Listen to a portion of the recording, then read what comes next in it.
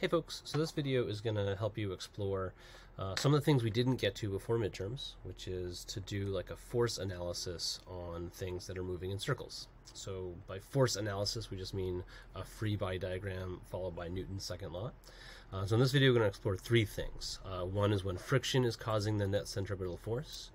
One you've explored, and that's the tethered mass. So when a string or tension is causing the centripetal force, and then one that only appears in free body diagram and not like math problem zones, which is a banked turn. So we'll get to that one last. So this is a video for like those of you who are ready to move on. You have learned in class about how to use the normal force when we're talking about centripetal motion or circular motion. So like cars going over dips or into dips in the road, over hills, and then like roller coaster loop-the-loops. And there are variations on those, but that's kind of covering all of normal force. So we're going to start with friction. And so what you need to imagine in this example is that this car, I drew the license plate, this car is going into the page. And I put an X here because this is the center of the circle.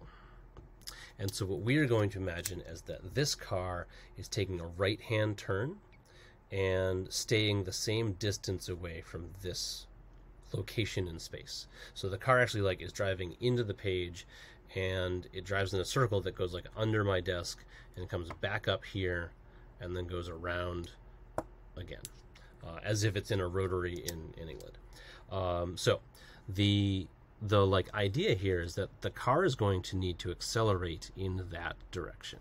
And so it's a centripetal acceleration. And we're just going to analyze the free body diagram and then see what Newton's second law would have to say. So as far as this goes, I think like if you are strict with your rules for free body diagrams, things go pretty easily. We want gravity to be the force that is down. And so that's kind of always we want to do that. And that means the normal force pushes up on the car.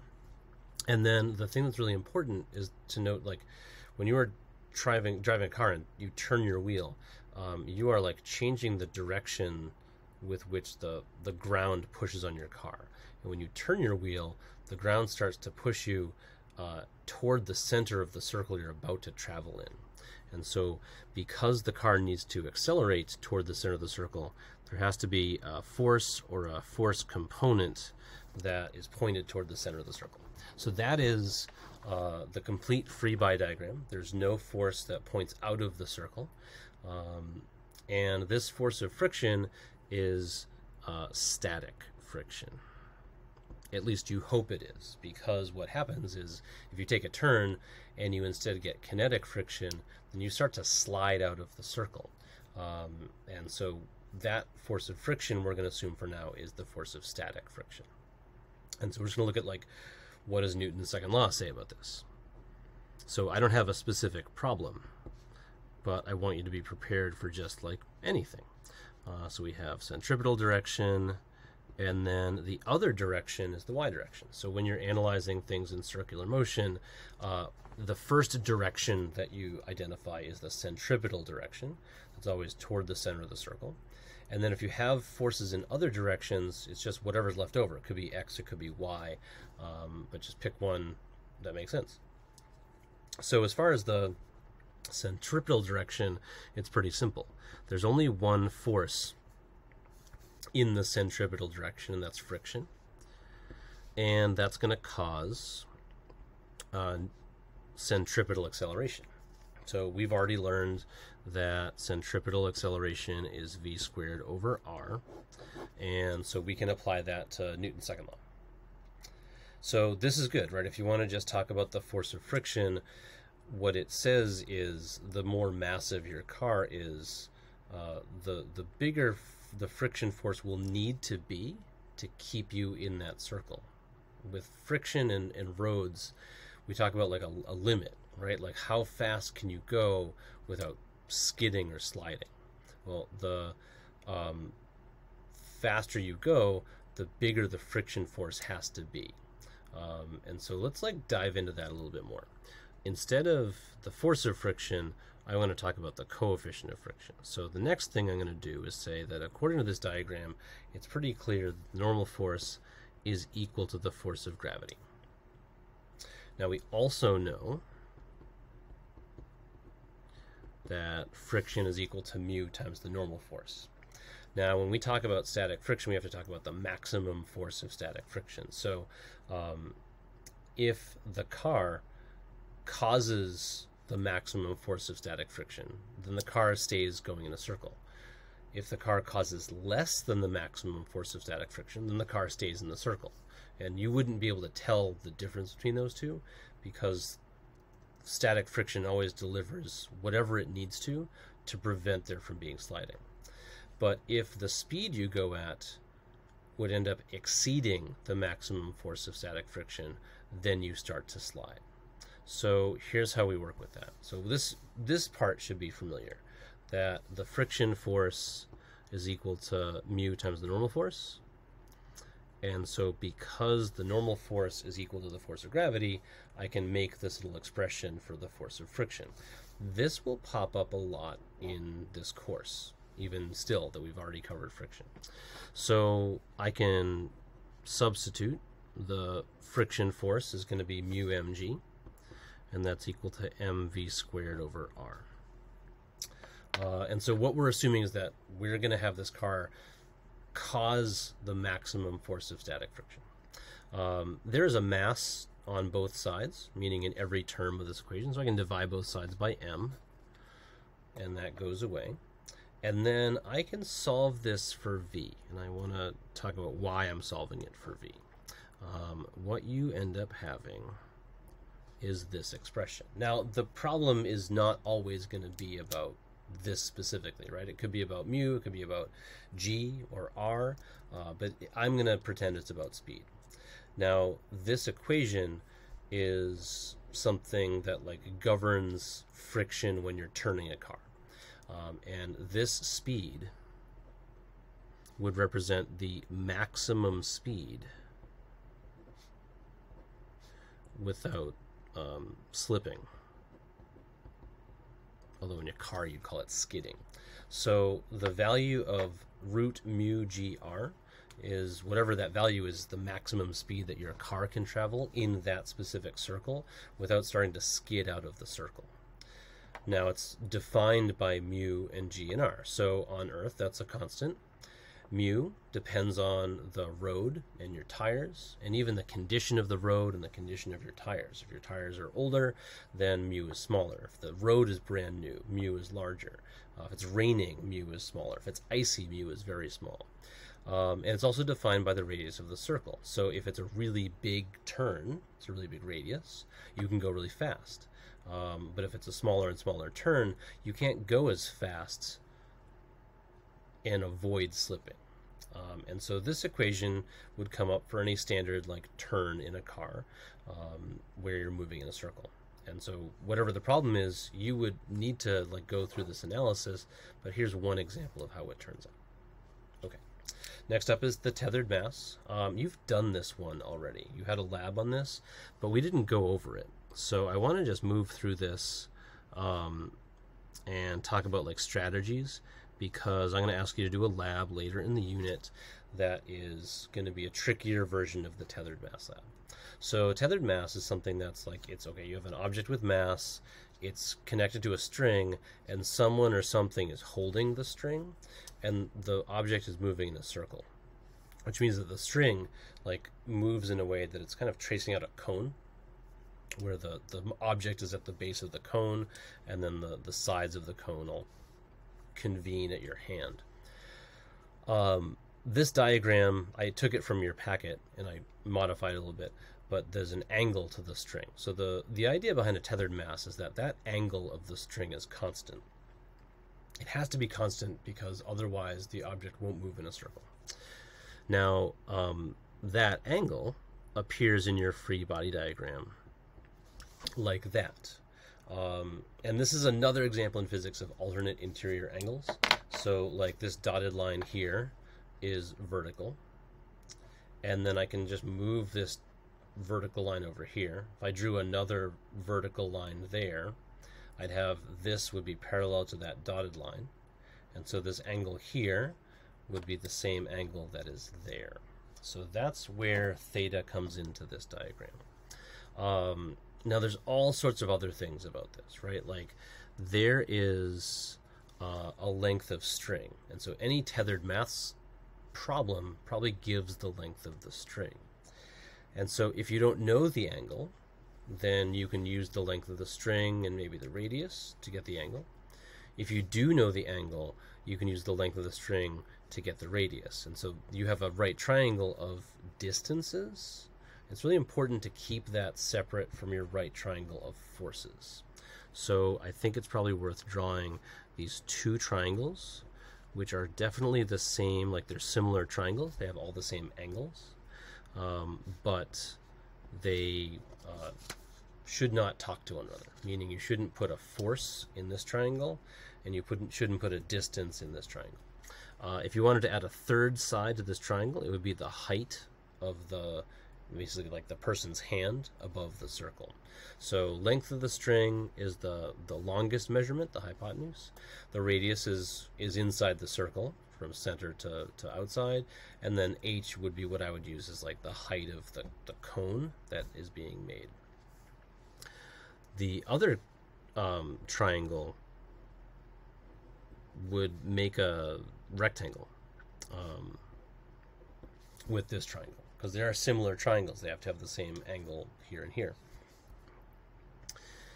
This triangle is for the tension force, and so the tension force has two components, and so that's what I wanted to analyze here. I'm going to go kind of quick so you can pause and go back if you need to, but if I go and look at what Newton's second law says, I have to have a centripetal direction. Now in this free body diagram, or in this picture, you can see that the ball is here, and that means that the center of the circle is over here. So in the free body diagram, the centripetal direction is to the right, which means that my other direction is going to be in the y direction. Now we have to assume, especially because we're in like a high school physics course, that the net force in the y direction is 0. If it's not, then this circle is not consistent, and we have something other than uniform circular motion. So that has to be 0. All right, so back to the centripetal direction. If I look at this triangle, the part of tension that is in the centripetal direction would be written as Ft sine theta, and that's equal to mv squared over r. And so maybe I can answer some questions about that. You can think about like how the variables would change. One of the big ones being like if I pull with more tension, then the effect is that the mass will go faster. The circle will also change, right? The more tension I pull in, the like further up this circle moves, which means the radius will also get bigger. So that happens. So I'm going to imagine a scenario where I'm going to kind of give you hints about what you're going to do in your next lab. I'm going to look at the y component, because I have forces that are in the y component. There's a component of tension that's pushing up or pulling up, and it's supporting the mass. I would write that out as Ft cosine theta, and that would be equal to mg. Now, you can do whatever you want with the triangles. Like my diagram has theta here. You could put it there, or you could also put theta down there. But you have to remember to be consistent, because if you pick this angle but do the right trig as if it were this angle, then you've just used the wrong angle to do all your trigs. So you need to make sure that the angle you have, that you know where it is in your triangle. And so I just want to point out that this equation, each equation has tension in it, and I can eliminate tension. So I can say the force of tension according to this y component equation is equal to mg over cosine theta. I can take that and I can put it in this equation, and I get mg sine theta over cosine theta equals mv squared over r. And so that's like, I guess, a hint. And I think what I want you to see is that we're doing a lot of algebra that leads us to substitutions. And so you want to like be able to do that because some of the concepts happen after you do that. And so, I would let you continue this. If you wanted to like look at this equation and try and solve it for V, you can see a couple of things that will happen. So that's the analysis of the tethered mass, and you can take any part of this and work with it to solve some different problems. The last one is banked turns, and this one is like by far the most complex, but they actually say in the course description that like you'll need to be able to draw a free body diagram and like talk about it intelligently, but you will not need to do any like computation with it because of how complicated it is. So basically, a banked turn is, if you watch like car racing, you probably know that there are lots of racetracks that are not flat, that they're banked, and the cars are seriously tilted when they take a turn. The straightaway part might be flat, but as soon as they start to take a turn, the car actually like the ramp starts to tilt, and it tilts the car. And I think it's like Daytona might be one that has one of the most severe angles in all of car racing. I think it's like 30 degrees or something like that. So it's like really, if you see someone, there's videos of people like walking down it, it's like a really steep hill. But cars drive on it like this, as if they're driving straight into the page again, and this car would be like taking a right turn. Now, very critically, the center of the circle for that car would be at the level of the car. And what that means is the way that you would analyze this is not exactly the same way that you would analyze an inclined plane. So let's like dive in and see what we have. So the free body diagram would look like this. There would be a normal force pointing out at an angle, and the force of gravity would be pointing down. Now, the reason why you have banked turns is that cars can go much faster on those turns without the aid of friction. And so on a regular turn that we just talked about in this video, if a car takes a turn, it relies on static friction to help it make the turn. A banked turn can allow the normal force, and it can actually allow the road to support the car in the turn. Now, if the car goes extremely fast, then there might be a force of friction pointing this way. And what's really crazy is, let me back up. If the car goes really slowly, right, it could actually start to like skid down the track. It wouldn't do that because there's like the coefficient of friction on a racetrack with the tires is huge. But if the car's not going fast enough, then it could require friction to hold it up. On the other hand, is if the car goes extremely fast, it would actually require friction to prevent the car from sliding up the ramp. So friction could point up or down the ramp for a different reason than it would happen on an inclined plane. But we're just going to focus on these two, the normal force. So the diagram's kind of messed up, but that's okay. What you learn from the inclined plane is that we use theta as the angle that gravity deviated. But we can't do that because the center of the circle is even with the object.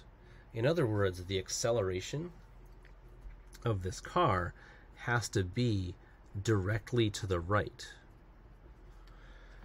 which means that gravity is kind of in a good position. Gravity is not going to help that acceleration happen. It's a component of the normal force. So the same logic we applied. The angle of incline used to be the angle that gravity was tilted, but for a banked turn, it is now the angle for which the normal force is tilted. And so what I wanted to show you is without friction, this works out just like the tethered mass. In the centripetal direction, we have the horizontal component of the normal force, and in the vertical direction, we have the vertical component of the normal force, balancing out gravity. Now, if you flip back to the thing you just did with the tethered mass, you'll see that if I just wrote Ft instead of Fn, the equations are identical. So what you need to know is like sometimes there could be friction. And so if there's friction, if you look at this diagram, friction is also at an angle, right? Like friction would be along this line, whereas the acceleration's there. So the value of theta would be relative to the horizontal, whereas for the normal force it was relative to the vertical. So you are not required in AP Physics 1 to like do a mathematical analysis of banked turns, but you might be required to like look at these diagrams and draw some conclusions. And that is that.